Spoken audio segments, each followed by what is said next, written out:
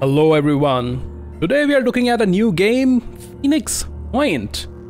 I have been following this game for a while now and I'm excited to finally play it. The game comes out today actually. I got to play it a little bit before release, so thank you devs for sending the game before release. And now I have put in a couple of hours in game and the game is fun so far. For those who haven't followed the game, this is a spiritual successor to the XCOM game. It's actually made by the designer of the original XCOM games that were released in 90s, I think. So most of you probably did not play that one, but like me, if you are a fan of the new XCOM games by Firaxis, it was released, I don't know, 4 years ago. And you have been waiting for some XCOM action since XCOM 2 release, this game is for you. The game feels very much like an XCOM game, and initially I was going to make a video talking about some basics of the game and how the game differs from Firaxis XCOM games that we are more used to, but the game devs have done an excellent job of making some tutorial videos themselves. I'll put a link to those videos in description. If you're new to these kind of tactical strategy games, you should definitely check them out. Those tutorial videos are actually really good, and I really wish more studios did that. So instead of talking about the basics and the game and stuff, we're just going to play the game for a bit and see how it feels. So I've been playing a little bit. I have explored only a tiny part of the thing, and I recently just destroyed a Pandora nest, which was very sweaty. But anyways, this is the Geoscape, which is the world map, and if you have played XCOM, you'll be very familiar with what's going on here. These are all the different sites. We have 5 soldiers right now, and I've managed to keep them alive somehow. I don't know how, but they're still alive and kicking. And the premise of the game is the world has this mist problem, basically a virus infected, and there are creatures coming out of it and things like that. So the mist is spreading and we need to stop the mist from going all the way 100%. That is game over. And that's the gist of it. The game also have bases. This is our base, and if you go to bases, we only have discovered one base right now. I'm sure there'll be more, and they have different buildings that do different things and stuff. We can also build vehicles, by the way. The game also has vehicles, which is nice.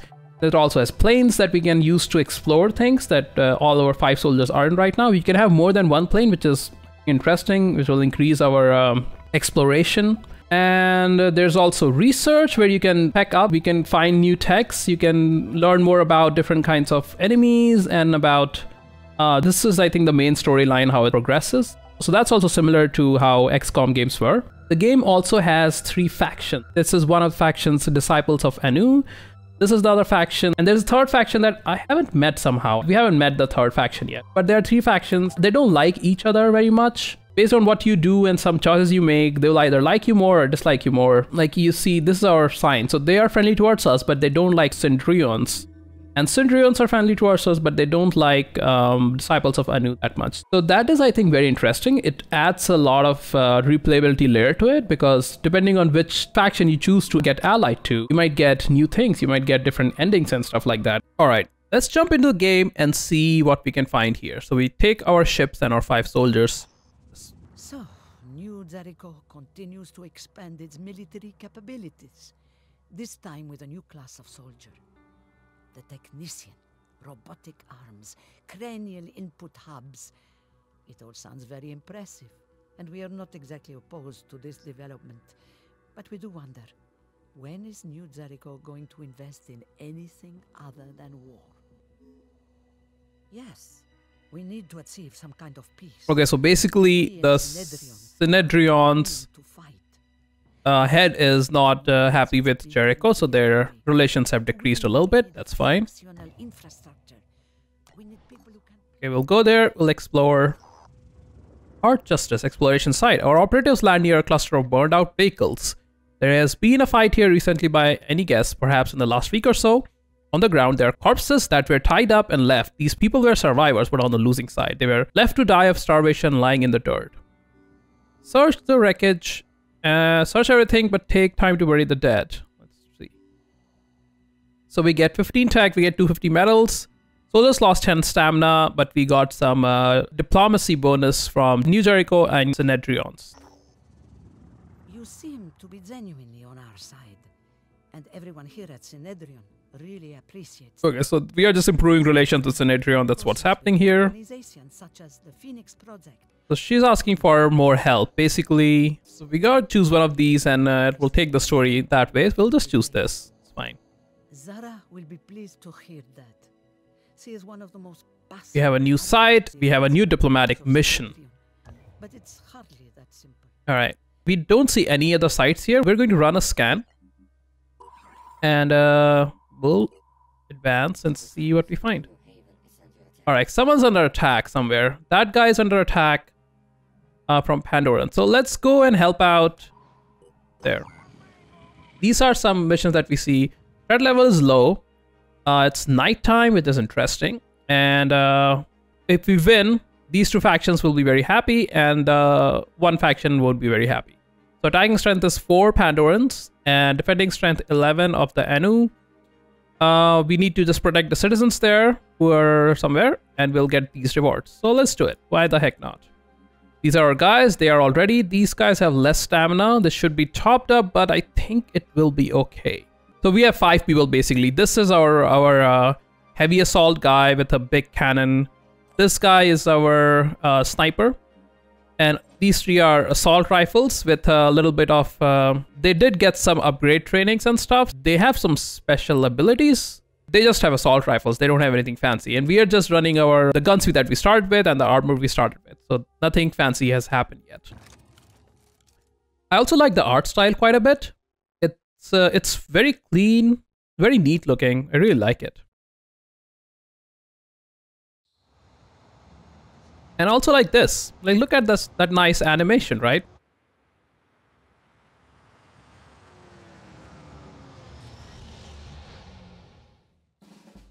All right, and here we are in the middle of like a urban environment. So, okay, we see one critter here, and it's a small site. Yeah, I think we'll be able to clear it pretty quickly. Who can see that thing? So these are our 5 guys, right? We click on it. Okay, this guy can see him. We can click on it and we can info and we can see what it has. He has a shield and he has a pincer. So he's a melee guy. His carapace is already disabled. What the hell? I think this is a bug. Really shouldn't be disabled. The maps also have these supply drops where you can go and pick up things and recover your willpower. Willpower is needed to perform certain actions. Also, when it goes 0, the soldier will panic and he will miss a turn. Let's see if we fire that guy right now. Now, if you fire him, you can either just fire him like that, just shoot him, or you can zoom in and then you can choose where to fire. So right now we can only see his head and his shield. That's all we can see. And the inner blue circle is where your bullets might go. If you look at the top, it says damage 20 times 6. So 6 shots will be fired from this assault rifle. Each will hit for 20 damage if they all hit the head. And the total amount of damage it will do is, on the top, he has 150 health and 15 armor. So he won't die anyways. The other good thing is, in this game, the environment is destructible. And this might be a flammable thing. So we can just shoot that and see what happens, actually. Yeah, let's do it. Let's just shoot it. Let's see what happens. Let's shoot this thing. Nice. All right. So now we can see him better. And I think there's another... Yeah, there's something here as well. So we might be close to it. Now we can hit him better. So we can hit his arm. That has no armor. It's 50 hit points and no armors. We can hit his pincer. We can hit his... what else we got? Other arm, torso, head, and shield. And depending on which part you hit, it might get disabled. And when it gets disabled, you cannot use it. If we hit his arm and get disabled, he cannot use that arm. And similar thing can happen to your soldiers as well. If your soldiers' arms get disabled, he can't fire a gun. So let's try to hit this arm. It's pretty big. I think we'll be able to hit it. Head would be nice, but it's too small. Our blue circle is too big. Let's try to hit this thing. We could kill him if it hits right. There's a chance. So let's see. All right. So now we know there's second one here. We hit that one apparently, not that one. Now this soldier is out of action points, right? He cannot run, he cannot move, he cannot do anything. I'm ready. You cannot see any of them. You can see one, you cannot see any of them, and you cannot see any of them. All right. So if you place him here, you see the blue lines. That means that he can go there and he can shoot those people. All right. First of all, this is our sniper who has a sniper rifle. Let's take him there. Let's go. And let's see. Oh, he cannot see it from there. Oh, crap. All right. Well, that's unfortunate. I thought he would be able to see it from there. Both these are melee guys, I think. This guy has carapace disabled, arm disabled. So, yeah, he cannot really hit. Like, he's pretty disabled all around. So what we'll do is we'll put him on Overwatch. In case someone comes from there, he'll just shoot it. Hold in position. Okay. So you guy can shoot him anyways. Let's see. He can shoot his head just barely. Might as well take the chance. He did some damage. Not all 6 bullets hit. But now we see more of it. And let's see. We can hit the torso. That's a pretty big chunk. Might be able to kill him here. Nope, not all bullets hit again. You can hit him. Let's go there. And oh, he can see 3. Okay, so there's that. There's that. Where's the third one? Oh, it's there. Interesting. Okay, well, that changes things. So you can go there and you can shoot him actually. So you should definitely shoot this guy. So let's try to finish him off, right? There will be one less enemy. Come on. Oh, so close. But he's bleeding. I think he'll die. Minus 30 bleeding. I think he might just die when his turn comes. Let's put you there. He's our tank. He has 200 health and 32 armor. So he can take some damage. And if we hit him, he's not very accurate. He has a cannon. If we hit anywhere on this thing, on this inner blue circle, that guy is dead. So hopefully he doesn't miss. He missed. Oh, come on. That's terrible. All right. So what we'll do with him is use his ability called War Cry. The enemies within 10 tiles, and that decreases their action point by 1. So we'll do that because we can. All right. Yeah, we'll just say standby, space. And now we have run out of all action points. Do you want to end your turn? Yes, we can. So that guy's dead, like we said. There's the 4th one. Now we know everyone where is. You'll try to hit him. That's fine. He has a lot of points. He'll be fine. Oh, he didn't even hit him. He just deploys his shield. Okay. That's the other one. Wow. Okay, we have more. Yield, shoot. Okay, that missed. Good. Alright. Alright, so he has shield on. Let's see what he does. He'll also deploy his shield, right? Okay. Alright. So now, we got a lot of things here. You first of all need to move away from there. I don't think we'll be able to kill all of them. So first up, who can you see? You can see that guy and you can hit him really well. Cannot see his head, unfortunately. You can see his arm that will hit you, do the most damage. So let's do that. Let's just hit him. Yeah. All right. His arm is disabled and he's bleeding. Good.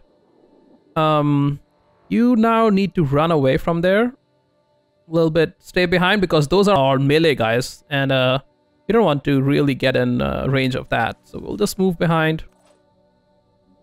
You, sir. Let's see if we chuck a grenade there, what happens. We have some grenades. That will kill one of them.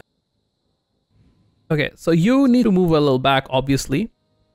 He won't have any cover, but that's fine, I think. Alright. So you chuck a grenade right there. It'll destroy the environment a little bit, and it will hurt those 2 people. See what happens. Alright, that guy's dead. That guy's really injured. His arm is injured. He's bleeding and all that crap. Here. Now if you shoot him, you'll definitely kill him. What about that guy? I would like to kill him actually. But again, he might not hit it. He'll definitely hit this guy. This guy's a surety. What about you? I'm zooming in. Can you shoot and kill him? He can hit his head. So let's first kill him. Add one more time. This time, kill him, please. Nice. All right, excellent. All right, so we can do this. You That's our move. hit that guy.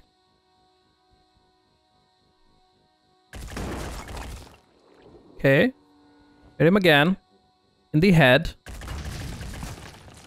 Okay, he's bleeding. He has lost will points. He's disabled his head. A lot of damage. Good.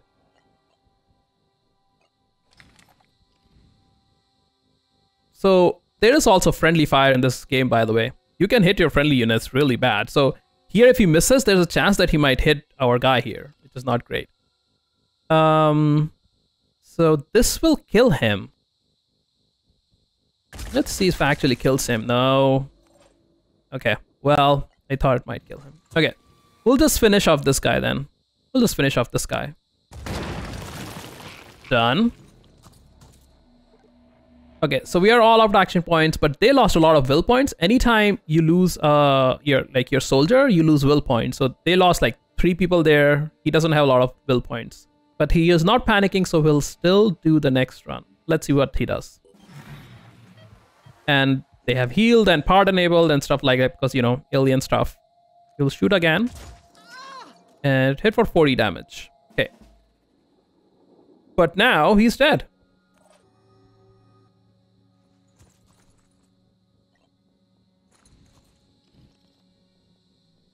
And dead. Boom. Well, that's it. That was a really quick mission. Super fast.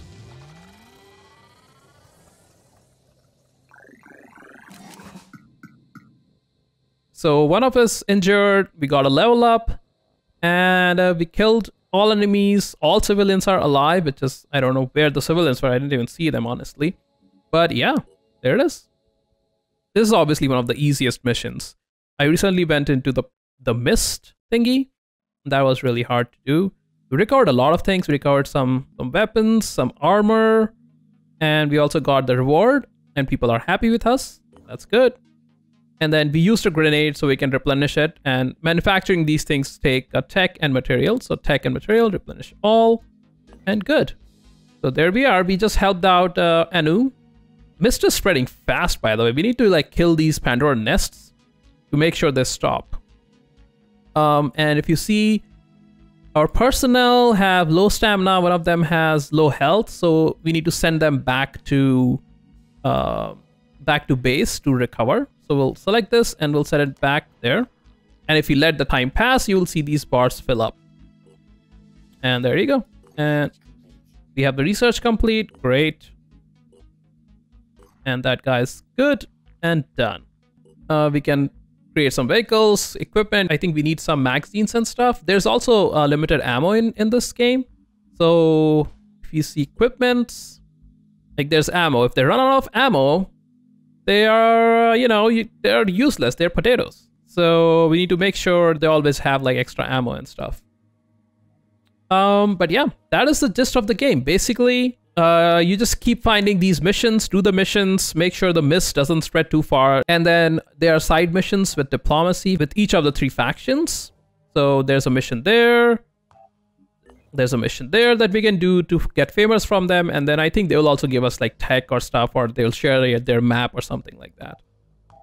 Yeah, and we can get more soldiers by recruiting from, like, we can say go there. It says you can recruit from here. So we can go there and we can get A1 and 4. Yeah, so we can recruit soldier for this cost. 41 tech, 470 material, and 200 food. So I think they cost different things depending. I haven't played a lot of this game either yet, so I'm actually really looking forward to playing the whole campaign and see where it takes us. I think it'll be fun. It feels very XCOM-y, and it's meant to feel that way. If you have played XCOM, if you liked XCOM, this is definitely a way to go. I will definitely will be playing the whole campaign. I don't know if I'll do it offline. I might actually stream it sometime, but we'll see. I'll keep you guys updated. Let me know what you think about the game. If you like it, if you don't like it, if it seems interesting enough to buy it. I think if I'm not mistaken, the price is, I think, $40 for base game, which is, I think, fair, considering that it feels a pretty complete game to me. I had one crash in the tutorial just once when I first started the game, but after that, I haven't had any problems. I don't know if there will be a release version or if this is a pre-release version, but either way, the game works pretty well. The graphics are fantastic. I'm running it on, let's see, 4K first of all. I'm also running it on Ultra, so everything looks great to me and it runs pretty smooth.